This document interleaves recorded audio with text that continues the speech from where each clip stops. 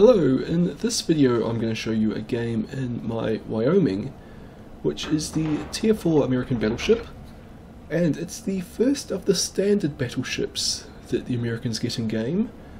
It's called standard because it had a top speed of 21 knots, which the Americans will decide would be the standard speed of the ships in their navy, which you might recognise as a bit slow. And unfortunately it's going to be a speed you'll be stuck with for quite some time if you're going up the American battleship line. The advantage that the Wyoming gets, though, is it gets a couple of advantages really. In terms of manoeuvrability, we've talked about, it's slow, but the advantage of it is it turns very well. It's got a turning radius of under 500 meters, which means that, well, you can quite easily dodge shellfire and incoming torpedoes. Maybe not easily, but you can do it. But, well, at the same time, it's got a rudder shift time that's quite long, so you've got to kind of plan your maneuvers in advance. And that also includes the speed. Because 21 knots is quite slow, you've got to be in the right part of the map, because if you're in the wrong part of the map, it's going to take you a very long time to get somewhere useful. See, we've spotted the first enemy ship, but it's at not too long a range. The Wyoming's range is actually alright. It's 14 kilometers when fully upgraded, which is a bit less than its Japanese equivalent, but usually alright. But the American battleships are more brawlers rather than snipers, so I tend to just be closing the distance with the enemies as much as I can. You can see here I'm kind of heading in between A and B. It's because I was originally going to go capture A, then I realised that was kind of stupid, because if I go to A it's going to take me a very long time to get to B, and I'll basically never arrive at C. It's kind of better to go into the middle of the map here. And we're just trying to see if we can get some shots on at our enemies here. I thought we might be able to hit that St. Louis, but it's just out of our range. So instead we're going to fire away at this Phoenix, and I have high explosive loaded. Just because I thought I might bump into a destroyer, and high explosive is useful for that. But the Phoenix also has very light armor, so I just kind of kept it loaded for dealing with the Phoenix. And you see I've fired off my first bunch of shots. From the front and rear guns, the two middle turrets actually have a quite narrow firing arc, so I wasn't able to bring them to bear. There I've got one of them going.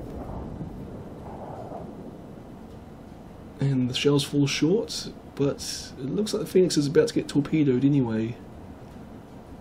If not, it's not going to last very long anyway.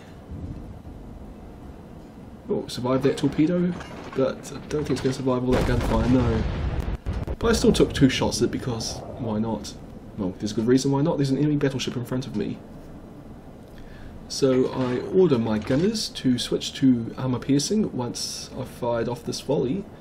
And I turn broadside on to try and get all my guns to bear, except for the 2 that were reloading. And now, firing, switching to armor piercing. You see, I managed to get 3 shots. I might also notice I'm actually trying to turn my nose or my bow towards the enemy ship. That's both to close the distance with it and to also minimise my profile while I'm reloading. You can see right now I've switched back because my gun's almost reloaded, so I want to get broadside onto it again. I kind of didn't time that very well though, because my guns are loaded right now and most of them can't fire on the enemy ship. And unfortunately I'm also turning broadside on at the time when it's firing at me, which means they can penetrate my armour quite easily. Fortunately it doesn't. I think it was firing high explosive, but I managed to get 3 hits and do a tiny bit of damage, but not a lot. And then again I turn my bow towards the enemy, partly to avoid that island, but also to minimise my profile. And again start switching back to bring my guns to bear.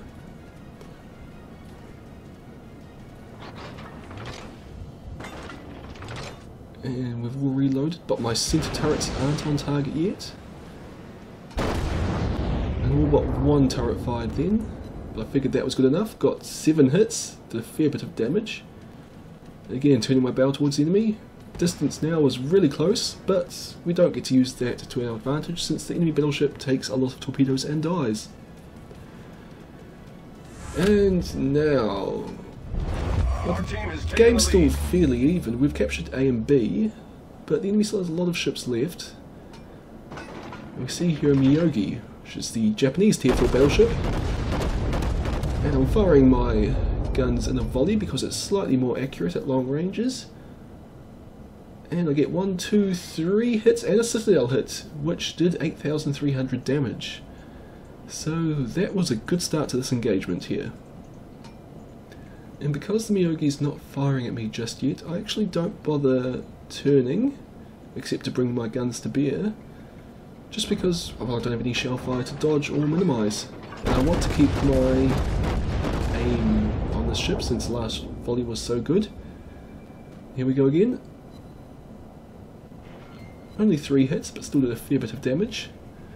Now I've turned towards the enemy because I want to actually close the distance a bit. Basically the shorter the range is, the better it is for me. And also see that there are now torpedo bombers coming at me. So I'm turning again to bring my guns to bear. And the Miyogi's changed its speed, which makes this a bit more difficult.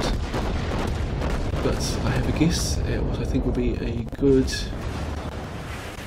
spot to hit it. And I get a few hits, and another Citadel hit, and I actually managed to destroy it. And now I want to turn into these torpedo bombers to try and make it difficult for them to hit me. There's an enemy cruiser over there as well, and I'm also presenting my bow to it. I order my AA gunners, such as they are, to fire away at the torpedo bombers. The Wyoming's actually got probably the most powerful AA armament at Tier 4, but it's still not very good just because all your guns, of which there are a lot, are only short range. Unfortunately that torpedo spread actually managed to fool me a bit. If I hadn't kept going straight I would have dodged them all. But it was an odd pattern and I didn't predict it properly, so I took one on the bow. I was able to repair the flooding quite quickly and heal myself up, so not quite as good as new, but still pretty alright. Anyway, time to deal with this cruiser, so I turn myself broadside on, and because it's a St. Louis, I figure I can keep firing armor-piercing shells at it. And it looks like it's run aground, so I just fire straight at it. And 6 hits, 8,000 damage. I was a bit worried that the angle of the ship there would mean that my shells would bounce off, but apparently that wasn't the case. So again, I'm turning towards the St. Louis. It's not actually firing at me, but I'm turning towards it because I want to close the distance. And now turning back to bring all my guns to bear again. And aiming, guns are ready. Just fire a broadside, and then start turning towards it again. I only get 1 hit though. The dispersion on these guns, they're not fantastic, especially when you're firing broadsides like that. But firing broadsides also gives you the most time to manoeuvre and focus on closing the distance with the enemies or minimising your profile for incoming fire. So I fire broadsides fairly often with this, especially if I'm under fire. Just bring my guns around again. This time I'm firing in volley, actually mainly because I missed so many shots last time. I get 4 hits, 6,000 damage. Fire my last turret, which didn't quite make it round in time. They both miss. And now again, trying to close the distance. The Kawaichi next to me, because he's on fire, it's been taking the brunt of the St. Louis's return fire, but it's still in a pretty good spot, health-wise. Okay, here we go again. We'll do a fair bit of damage there, about 6,000 by the last turret. And it gets the kill. Enemy cruiser destroyed. So that's my second kill, and I've actually managed to get 39 shots on target already, which is pretty good for a battleship. Well, I haven't actually taken much damage myself. Problem now is there, well, it's still a 3-on-3. There's this battleship here, the Kawaichi, which fire away at. So we're doing pretty alright for this engagement because it's a 2-on-1, but there's an enemy destroyer somewhere and also an enemy aircraft carrier. And our friendly aircraft carrier is, well, supporting us as best as it can, but it's quite a way away and isolated should the enemy destroyer find it. And of course us two in the battleships are also at risk from that destroyer since we don't have any cruisers or destroyers to protect us or spot it for us. And that enemy battleship has just gone behind the island, so I figure I'm going to have to go and meet it on the other side, but my guns take a long time to turn around, so I'm aiming over to my port in the hope that...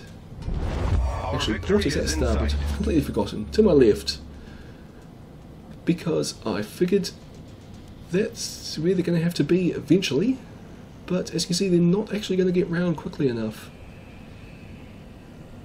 But my front turrets are ready to fire.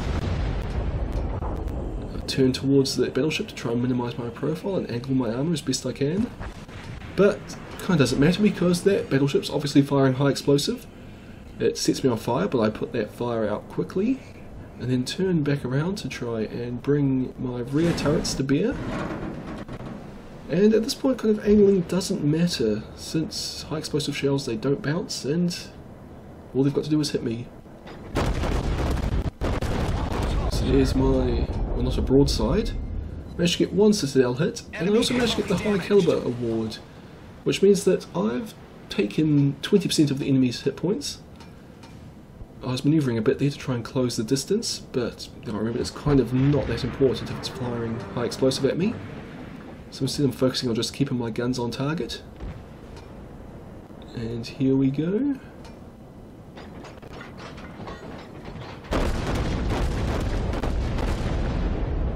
And another citadel hit means that battleship is sunk. And there's the enemy destroyer. It is capping A right in front of me.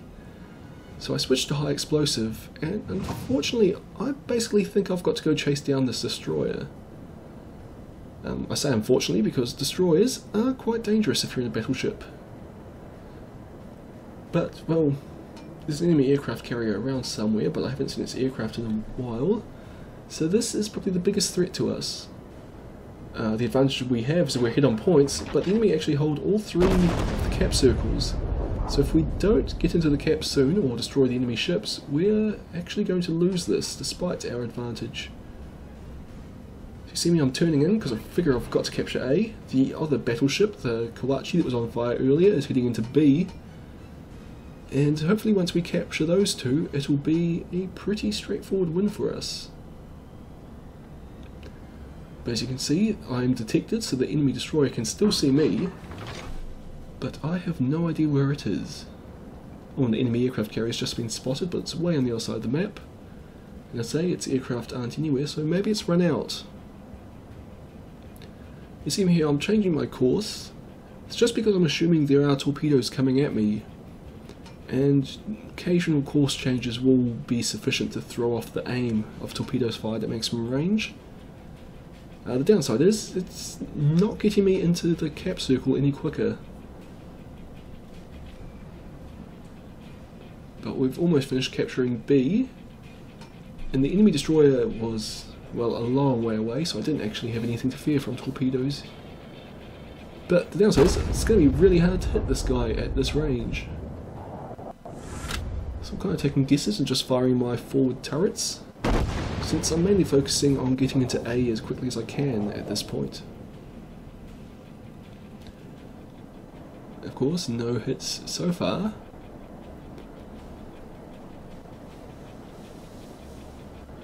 And just trying to guess again where we should lead it. That might be a bit close. The enemy is about to win. Yep, that's going to end up way behind it. Oh, not too far actually, but way short actually. This is my second turret. It looks a bit better, but still landed short. Okay, well, we're capturing A, about 75% there. And aim, fire my guns. And, well, you might wonder why I'm not shooting right now. It's because I actually just got a phone call. So the last 30 odd seconds of this game are going to be a bit boring because I'm just going to be sitting here talking on the phone. But as you see, we're about to win. We've captured A and B, and we're basically almost there on points. 982. Oh, come on, quickly. 988. All my guns are reloaded, but I'm still not firing because I'm not really paying attention. But luckily that destroyer didn't kill our aircraft carrier, and we have just managed to win the game. And I did pretty alright, as you see there. 2,000 experience is pretty good. 46 regular hits and 4 citadel hits, did a lot of damage, sunk 3 enemies. Best of my team, which is kind of what you would expect for that result. And as you see, a fair bit of damage, 71,000, almost double my hit points. And well, yeah, that's the Wyoming. I hope you enjoyed this video, and I'll see you all next time.